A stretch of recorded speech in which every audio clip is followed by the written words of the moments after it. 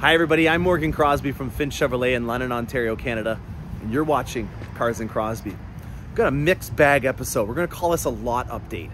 Got a lot of things on the go right now. A lot of people right now are either getting rid of their fun summer toys or they're seeing the market that they have right now and they're trying to take advantage of that.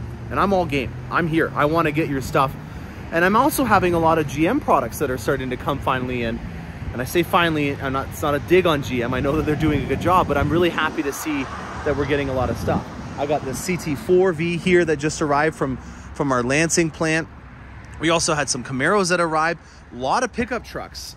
That's something also that we've been seeing a lot of. And then we got this. This here is something else. Customer wanted to get rid of it because they had another vehicle coming in. I actually also might have a second one coming in. And the person said, the fuel is too much. I can't handle the fuel. And I find that really fascinating because the fuel was already bad before it went up, 20, 30 cents a gallon. But now all of a sudden it's a point of contention. And I don't know if that was the real reason why they got rid of it or if it was just because, I don't know. I haven't even driven this thing yet, but this Ram is something else. And I always like to try to take a look at the best of the best from another company, because you'll see a lot of things that maybe your company hasn't gone in a direction on. And the first thing that I wanted to point out were their lights all throughout the front. That's something that we don't have in our GM products, and I don't mind that idea until a stone comes along and hits it.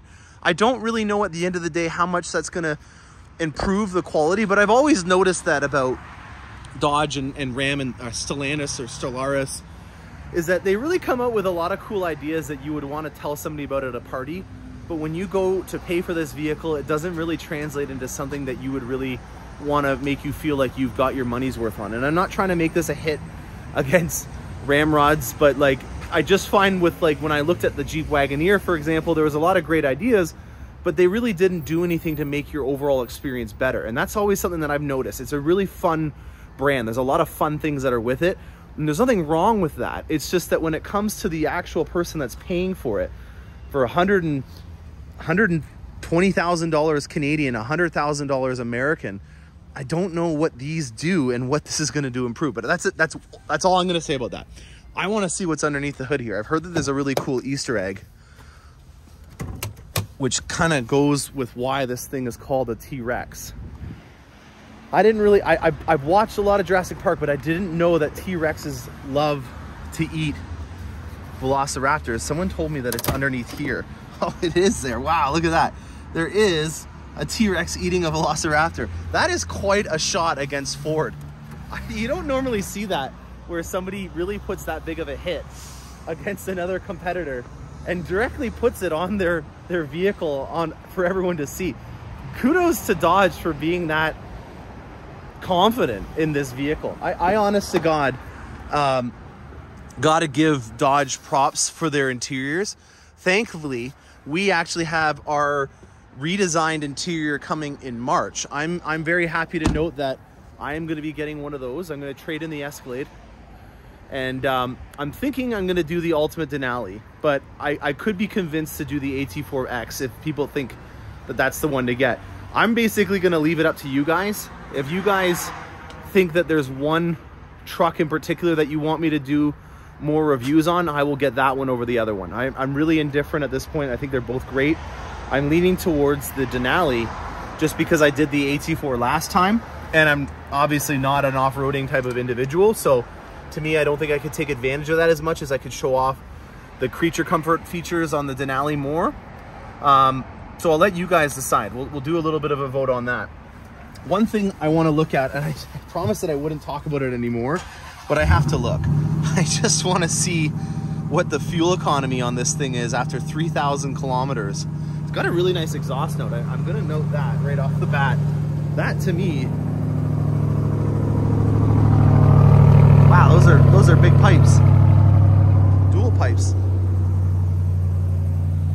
Nice little cold start there. Okay.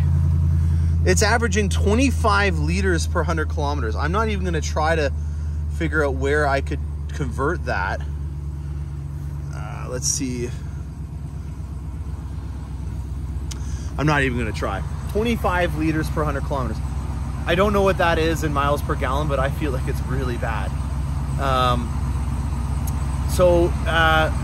Well, I guess this is the TRX. It's got a cool suede area in here. In particular, I've always noted that that's something that over the test of time is really going to wear out and not do that well, because it's a more vulnerable area that you're putting in a high wear area. And you'll see actually on something that I have in the showroom why I think that if you are going to have a high wear area, that you double down and you make it a lot more durable than it needs to be in that specific area. So you'll see that. Harlan Charles did an interview with Steve Garrett on Corvette Today. Really great podcast today on the Z06 or Z06. I'm really at a point right now where I don't have FOMO. I am obviously jealous that there's a lot of people that have gone out and seen it, but I'm at the point now where I can't ignore how badly I want to learn about this, especially because I want to start looking at the design component of it. And in particular, I want to look at all the folks that are like me that have a Stingray and want to take some of the cool things that are from the Z06 and put it on their Stingray. I have already said openly that I'm not going to be getting a Z06. I have my name down for the E-Ray or the Grand Sport or whatever that might be. And so in order to keep me pacified while I'm waiting for that model, there's a lot of interesting things that are on the Z06 that I'm going to be trying to be the guinea pig on for you guys, and seeing what you could do to retrofit onto your vehicle, just like I did with my C7. If you guys, I wouldn't have had the channel back then, but I put Grand Sport parts and Z06 parts on my C7. So the grill from my Corvette is a Grand Sport grill. I had Grand Sport intakes on the sides that I did as well. And those were just things that I thought, you know what, they put it on a higher level model. I like it. I want to put it on mine. And so I'm going to show you ways that you can do that. That's one of the biggest reasons why I'm excited about starting to learn more about this Z06, is because there's going to be a lot of cool design things that I'm not saying GM dropped the ball on, but that interior in particular, that stealth interior, that's something that I really want to have on mine. As soon as you see it, you can't get it out of your head, and you want to try whatever you can to get it done. And then some of the aero stuff, I don't have carbon fibre as my design cue, so I really don't have to worry about that. I kind of dodged a bullet with not having to worry about upgrading it in that realm. But there's going to be people out there that want to do that, and I'm going to help you out in trying to do that. So let's go inside and show you what I've got in the inside of the showroom in here. I was just getting ready to show you guys the inside of our showroom, but we got a load of trucks, which is always something that I want to talk about in this day and age, because this has really been the highlight of what GM is producing right now. And there's a couple of things in particular that I want to note. In terms of the ETAs on trucks or anything right now, I have to tell you that GM is not doing as good of a job as they have in the past on making it transparent about where they are. I have the same China tracking system that I do when I'm following the Corvettes. And for some reason with this chip shortage, it's made it so that when you're trying to find a vehicle, it's a lot harder to do. And I'm only talking about this because I like to talk about things that I know they can improve on, and it's not something that I have, a fear that they're gonna not be able to produce a result for. But I just want to note that right now, guys, if I tell you that you have a truck on order and I don't know where it is, and then all of a sudden I call you and say that it's showing up, it's not me. I promise you, I check this thing all the time, almost to a little bit of a creepy level in terms of how many times I'm doing it. But you know what? You get your coffee, you have your coffee, you got a routine. Every single time that I'm having a meal or something like that, I'm gonna check it, and it almost becomes subconscious. I don't know if any of you guys have ever been in the position where you're purchasing real estate, but you kind of get into a routine of always checking up when you have a little bit of a break time. And that's kind of what I've been doing with the tracking system is, about 4 or 5 times a day. I know I'm going to be having a coffee when I first get in.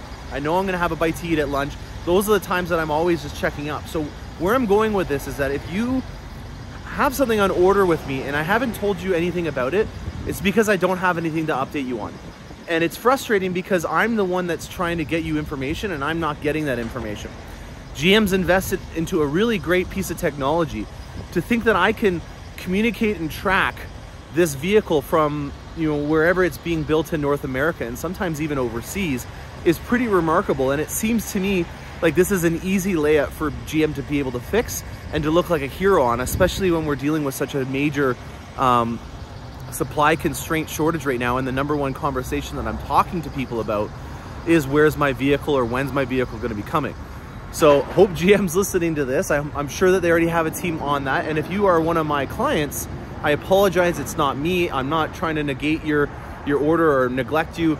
It is just the way the cookie crumbles right now. And that's, you know, a lesson that you can explain and use for a lot of different situations in life. So let's go inside. Let's talk about some sunshine and rainbows. I've got a full showroom in here, and I want to show you a new Corvette. All right. So, got a time machine here, time capsule, sorry. This here is a 3LT Coupe non-Z51 in torch red. We've got a lot to talk about with this one. I didn't design this one, but again, somebody decided that they wanted to get rid of it. They'd only driven it for 256 glorious kilometers. And then they said, you know what, we're going down south to Florida, they're snowbirds. I want to get rid of it. And I have another one on order. So I'm very happy to report that people are contacting us from different dealerships and offering them to us, and we're gladly interested in taking them. We'll happily oblige to getting any Corvettes possible. As you can see in here, we don't mess around when it comes to performance stuff. So let's unpack this one. There's a lot to talk about. I wanted to wait until it was a bright sunny day. I tried filming this last night at 5:30 p.m. and it was already pitch black thanks to it being winter. So from the back end here, we can see already right away that this is a non-Z51. My suggestion to anybody that would be purchasing this from me would be to either put a low profile spoiler on there or put just the regular Z51 spoiler to kind of help balance it out.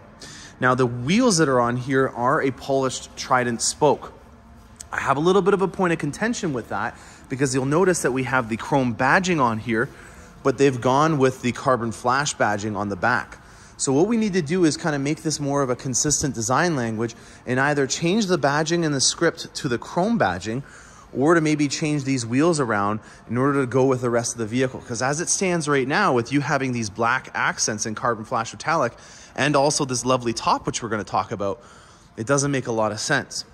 Now, if I look into the back of the Corvette, you're also going to see that the top that's in here means that this has got a two-top option, or a C2M option. This is a heavy hitter item. This is something that you definitely want to take note of, because it's not something that you see every day, and it does come with a bag to protect your exposed carbon fiber top that comes in here. Now, you guys know how I feel about when you buy a heavy hitter item and then don't go along with it, so I'm not going to go too much onto that, but thankfully they did put the carbon fiber grill inserts on here, so we do have some consistency with this build. You'll also note that the mirror caps are an option that you can get easily done. It's not a major upgrade. So if you're wanting to continue with that theme, you have that ability. And then this top is a transparent top. It looks like it's black from the outside, but when I go onto the inside of the vehicle, you'll note that it is quite transparent. And you'll also notice that they've done a really good job at filtering out the UV, because these things in particular get very opaque and start to crack because of the UV light when you have them for a while. I'm looking at C5s in particular just because of their age and seeing some of them, and it's something that I'm hoping that over the test of time they can improve with this new design. Now for the seats, this is a competition seat. It does have Adrenaline Red as the accents. It's a 3LT, so you'll notice that there's beautiful red stitching all throughout it, and this is done because it has the competition seat option. So if you're wanting to get the red stitching on here, it is a nice little hack or ability to be able to get a little bit nicer of interior without having to choose that option, because you did choose the competition seat. You'll notice that it has the high performance textile, or as I like to call it, Nomex, that's in here. This is to make sure that when you're moving around inside the seat with these aggressive bolsters, which you can adjust right here, that you're not wearing out the leather. This is a very high wear area, and so they want to make sure that they can prolong the life of these seats by putting in a textile that will resist the wear and tear a lot more. On a side note, I do want to talk about the interview with Harlan Charles that they did on Corvette Today. One of the things in particular that I really am starting to note that I want to start looking at retrofitting on C7s, or sorry, C8s, Stingrays is the Stealth package. I think in particular that's a really great option, and it really shows when you're looking at these interiors how much the aluminum faces on here contrast and stand out. I think it would have been a smart option to put the carbon fiber in here, but there are some companies that I'm seeing, like C8 trims, that will be able to retrofit this. So there's a lot of solutions that I have in mind for people if they're looking at changing around a product that they didn't order for themselves. And so that's in particular really something that I'm interested in trying to help people out with. And, you know, I don't want to always look at the guy that's trying to hack and turn something into a Frankenstein. It's more trying to, you know, attribute it or equip it to your lifestyle. And there's a lot of really reasonable options out there for you to be able to do it. So 257 kilometers. This thing is essentially brand new. I'm really excited about this in particular because it is brand new. There is not a lot of use on it, which means that you can technically have a new car experience. And just like I was mentioning in another video, they have 0% financing on used Corvettes right now. When you finance a new Corvette, it's 5%. So this thing has been driven for 256 kilometers. And if you wanted to purchase it, it's now going to be at 0%. And that, to me in particular, almost offsets all of the premium that the market is bearing right now in terms of cost. You know, the market adjustment. I'm not proud of the fact that there's dealerships out there that are doing it on brand new vehicles. I've always said that we won't be doing it. But unfortunately, we've got to be on the same page as everyone else when it comes to the market and the adjustments. If you want to wait 2 years and join my list, you're more than welcome to. If you're wanting to purchase one right now that's almost brand new or technically on paper is used but it feels like it's brand new, I have that ability to do it, and I can offset most of the interest that would have incurred if you financed a new vehicle by buying this one and doing it at 0%. Just gonna do a little quick run through and reminder of some of them. Actually, you know, let's not forget about this little bug. My dad bought this, actually. This is my father's bug. He bought it off of a guy leaving the gym. It's a 1966 beach buggy, or dune buggy, or I don't know what you would call it. It's got no airbags. It's got no seat belts. I didn't feel safe selling this on Kijiji on my own just because of the liability involved with not having any safety restraints. But it's a really cool, eclectic model, and got a nice patina on it too. So this is something that we have for sale here as well. We've already talked about this one a little bit on the channel. I've got a ZL1 over here. If you want some nice horsies and a manual transmission, this is going to be your best bet. And I have a little bit of a deja vu going on because I've got a second black ZL1 with almost the same amount of kilometers. I think this one's got 9 and the other one's got 6. And then we have our black 3LT over here. We've got our 2LT coupe. And then we have our manual 7-speed, our manual 7-speed in the two middles here in the C7s.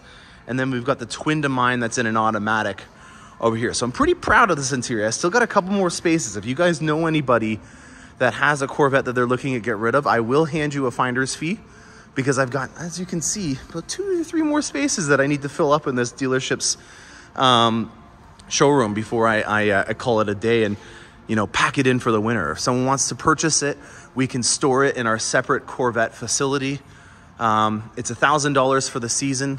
If you're interested, if you buy it from me, I'll throw it in.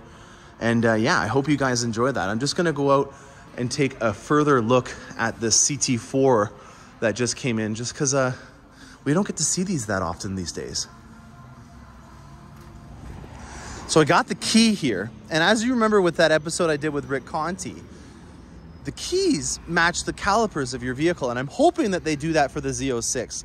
I don't know yet. They haven't told us, or we haven't seen any of the Z06 keys to know. There's a lot of things that we still need to find out. But this is the kind of stuff that, you know, it goes a long way. How easy is it for you to be able to do that?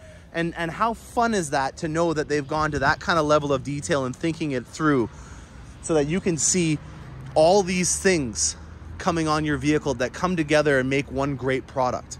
So this is a V. This is not a Blackwing. And with the V, you're getting a lot of the performance upgrades that I think are more practical in terms of everyday use. I'm just going to show you the motor because obviously one of the biggest things that you have on a V is an upgraded motor. The creature comforts on the inside are a little bit more sportier. There we go. There's that 2.7. This is not a truck motor, guys. It's got a ton of torque. And if you guys are following along in the truck world, you'll know that we did increase the torque output of the new 2.7 liter. But you know, I'm starting to warm up to these turbos. They are really, really, really good at making it so that when the turbos spool up, they already have a lot of that torque already readily available. I would say one thing in particular that I'm really proud of with GM is that when they do a turbo, they get rid of all the things that you hate about a turbo. And one of the biggest things is the torque being way high up in the torque band or in the RPMs. On most of our Cadillacs that have a turbo, you have almost 100% of the torque available to you in the first 1500 RPM. That is nuts, because you think of most turbo engines, at least back in the day. I remember my first time I was in a turbo, it was in a 930 turbo. So we weren't messing around with my first turbo experience. I'm sure there was maybe a couple of others, but I'm talking first performance car. And it was like I was Han Solo in the Millennium Falcon, just waiting for that hyperdrive to kick in, and Chewbacca's in the back and he's hitting on parts, and then all of a sudden it kicked like a mule. Those days are over. We don't do that at GM anymore. That was a good reference. I like that. At least you guys know that I like Star Wars. The turbos are a lot more responsive, and I think that I could just picture an executive at the high levels at the Ren Center in Detroit banging his fist on the table saying, I really hate that we're going to turbos. If you're going to do it, I want the responsiveness of a naturally aspirated engine. And they listened, because when we have a turbo in our Cadillacs in particular, you don't feel that lag. It's almost immediate. And that to me negates one of the biggest reasons that people don't like turbos. Now, the second reason that this is a cool turbo is that it runs on regular pump gas if you're getting the regular models. When you're getting a V, I would hope that you're not going to put regular gas on your vehicle. But when you get our 2-liter turbos, we actually specifically tune them to be able to run on regular fuel. That to me is a huge win for us that we never really talk about, because at the end of the day, when people are comparing fuel economy and performance, and one of them is being done at a fuel cost that's, you know, 15% more than the other one, that's a significant cost over the course of a lifetime with a vehicle. You know, we're talking about $2,000 to $3,000 easily if you're going from regular to premium gas that's recommended or mandatory in your vehicle. So that's another really big win that I think we have for the turbos that I just wanted to pass along to you guys. Now on the inside, we haven't unwrapped it yet, but we've got a black interior in here, and we've got cinnamon. This is cinnamon for the stitching on here. We've got, which we will see in the Z06, a carbon fiber console coming about. And then they also have the Bose Performance Series speakers in here. And they've also got a carbon flash dash. See that? That's carbon flash metallic. Cool little Easter egg in there for the Corvette people. All right, let's go into the inside of the showroom and show you what I've got going on. All right, this episode's getting a little long. I just want to quickly wrap this up and give you guys a little bit of closure on what's going on in the Corvette, and also just the GM world if you're looking at purchasing a vehicle. I tried to give you guys a snapshot of what's going on at a dealership, because I think it's really important to give you guys an expectation of what you should anticipate when you go to a dealership in this day and age. There's been a lot of things that we've had to adapt to, and right now I can say with a lot of pride that we are starting to get a lot better in terms of the supply chain. Just for example, this week I get to place 3 Escalades, 2 CT5s, a Tahoe, 11 crew cab Silverados, 3 HD trucks, 2 Yukons, and 6 GMC Sierras, just to name a few. Those are the heavy hitters on my list. There's some other things as well. I'm starting to get back in action. We were averaging at least 50 cars a week at our dealership in new. And that to me was a number that I used to be very proud of, and I haven't seen for a long time. And to see this kind of allotment being awarded to me gives me a lot of excitement, because it means that we're starting to move in the right direction towards being back in action and normal. I really hope that everyone out there can take this insight on, you know, the tour of my lot and what I have going about, and maybe start thinking about contacting your salesperson, or if you're in Canada, contacting me, and being proactive. Go out there and start working towards an order that you would like to receive in the spring, as this is something that you can do now. You know, it's not something that you need to look at our lot and say, oh, they don't have anything, let's just come try it again in the spring. You need to be proactive. You need to go out there and start working with somebody like me that can help you put your order together so that it'll be here perfectly timed for when you have your investments mature, or maybe you're looking at a lease that's expiring. And being proactive about it is going to mean that you're going to be rewarded for it when it comes to your resale value on your trade-in, and also just making sure that you can get a good deal and not have to make a sacrifice on an option. So I hope you guys gain some insight from this episode. I'm Morgan Crosbie from Finch Chevrolet in London, Ontario, Canada, and happy motoring.